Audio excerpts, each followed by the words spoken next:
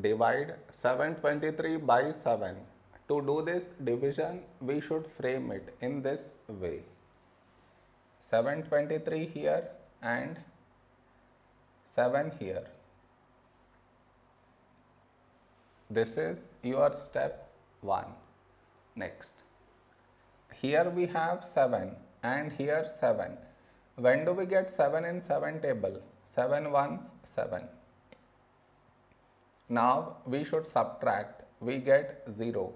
After this, bring down the beside number. So 2 down. Now here we have 2 and here 7. 2 is smaller than 7. So we should bring down the second number. And the rule to bring down second number is we should put 0 here. Then only we can bring this number down. Now 23. A number close to 23 in 7 table is 7 3s 21.